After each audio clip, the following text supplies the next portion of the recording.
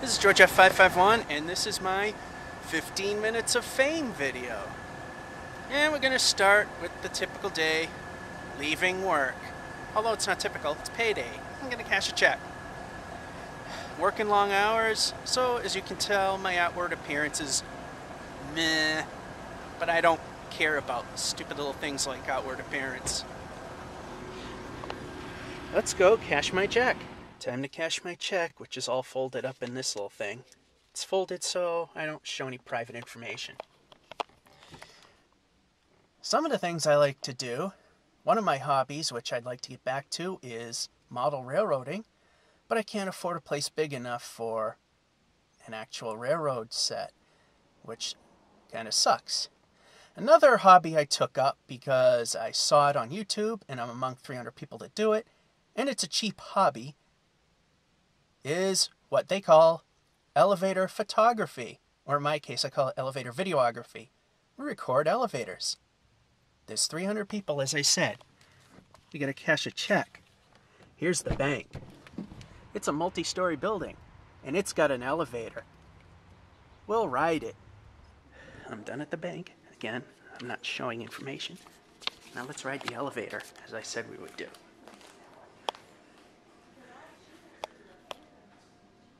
And here it is. It is a Tyson crop.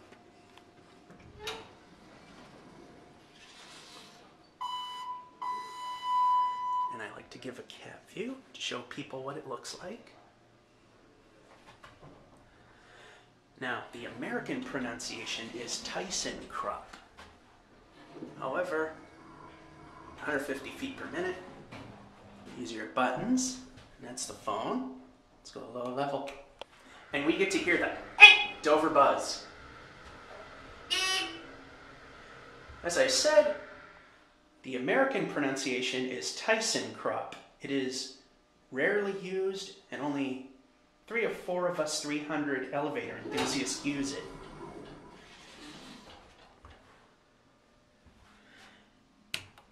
Door closes when we push the button. I like that.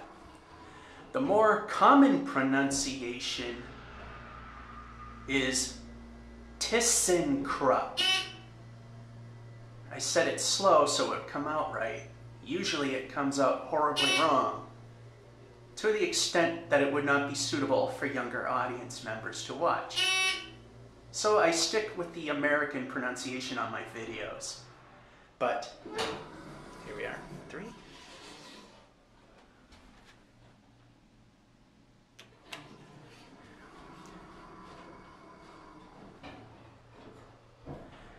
So while 99% of people, including all the servicemen, refer to it as ThyssenKrupp, I rather stick with the English so I don't make that screw up. And the reason you heard it here is I successfully did it twice. A rarity. And then we're done. We do a lap and call it good. And we watch it close.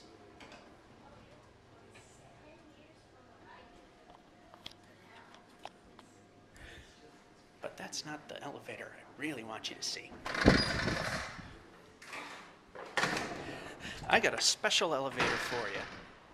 Taipei Towers claims to have the world's fastest passenger elevator. Thought a truck was coming this way, so I was distracted. Actually, I know where the world's fastest passenger traction elevator is. We'll ride that one next. Just because I'm old enough to remember video games only having 8 colors, and you had to use your imagination to make sure you knew what the sounds were supposed to sound like and what the little blobs on the screen are supposed to be, I guess it makes me old enough to be on Medicare. Yes.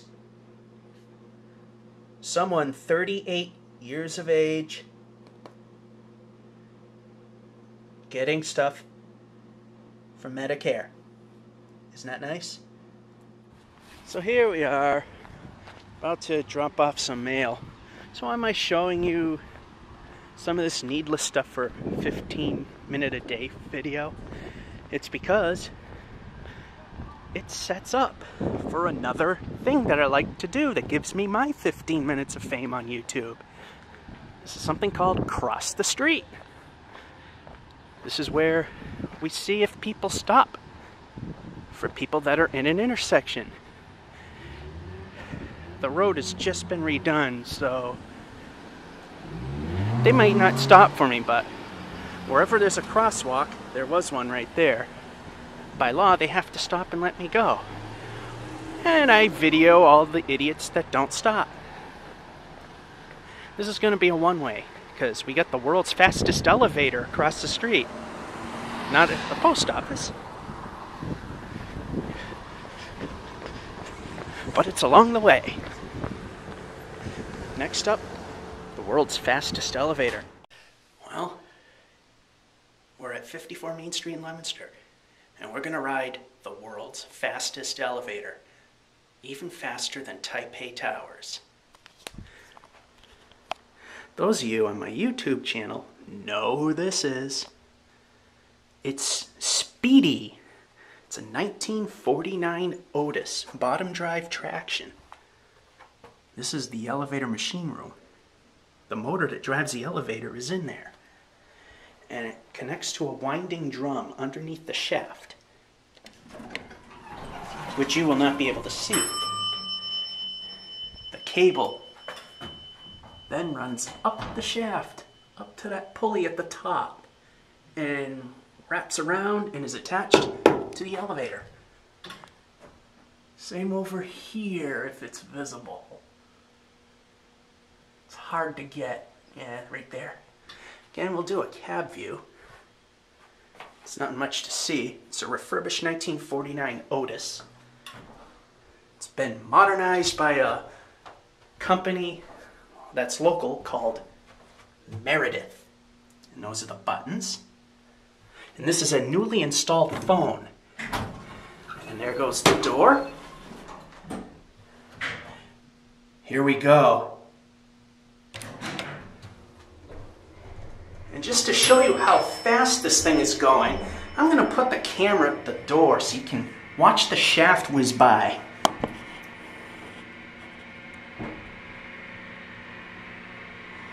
Doesn't it just make you wonder how the human body could withstand such G-forces?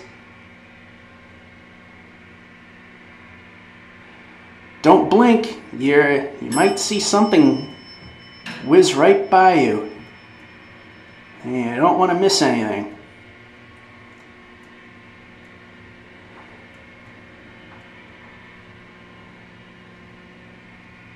This is the elevator, as I mentioned. People on my channel know as Speedy. And here we are at 3. And the door opens right away when it gets there. Bang. And there's your down chime. And here's a better look at that pulley right there. Cable going up from the winding drum at the basement, and the cable going right down to the elevator itself. And I think we might be able to see the winding drum from here.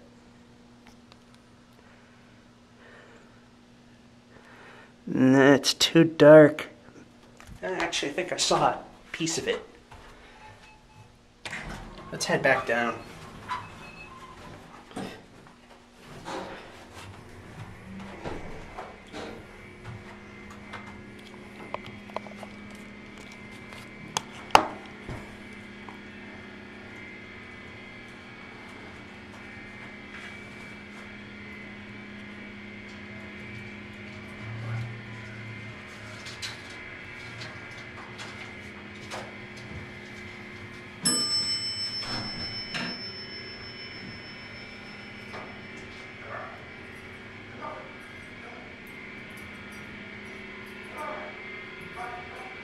There's a dog in here.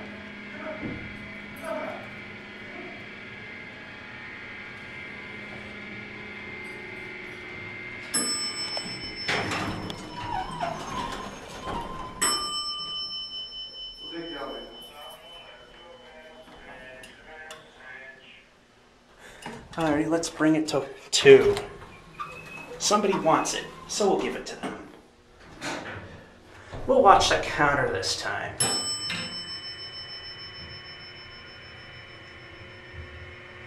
And the thing is, this used to be Savatelli's department store.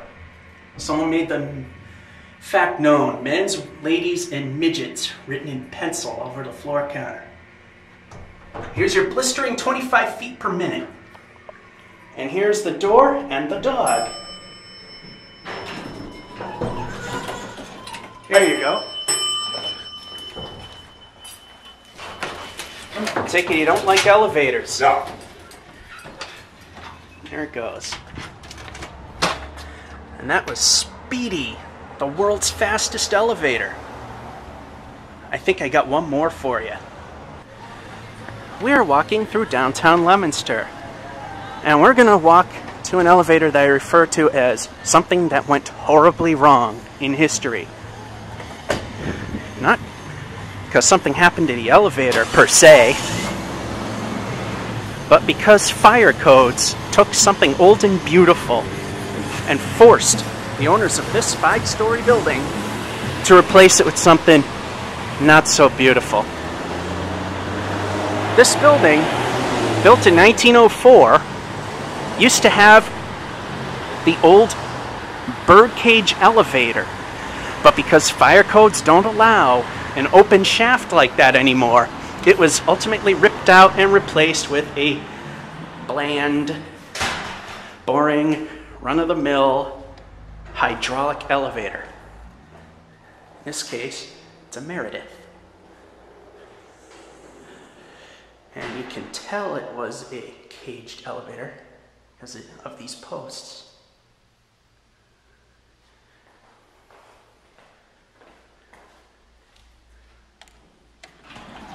And the fast door open indicates it's a Meredith. It's a early 70s install.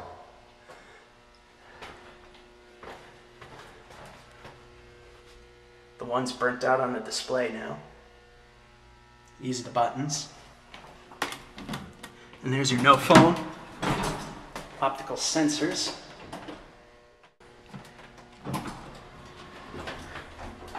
You'll be able to hear the motor.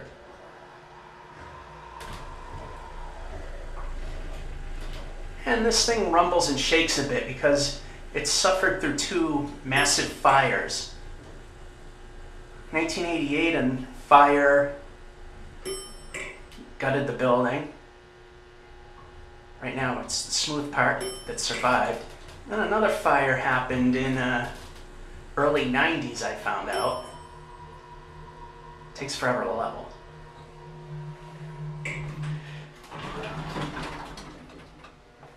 And here we are.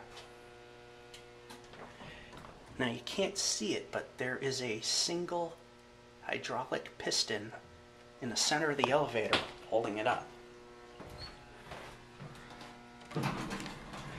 Now we're going to go back to ground, and door closes immediately, as we all know. For those that watch my channel, I like that.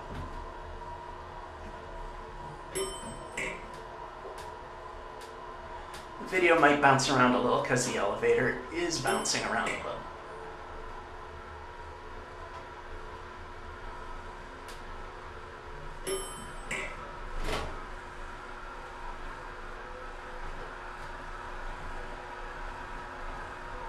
There, everyone.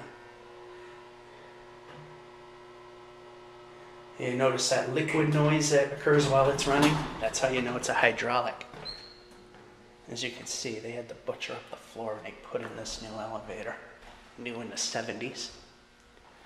Because where the poles were, in between were the cages. And everything was supported on that. And there goes that elevator.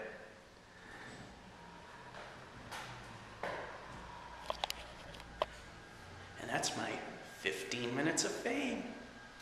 Oh, and take a listen. Those are the hydraulics. Have a good one.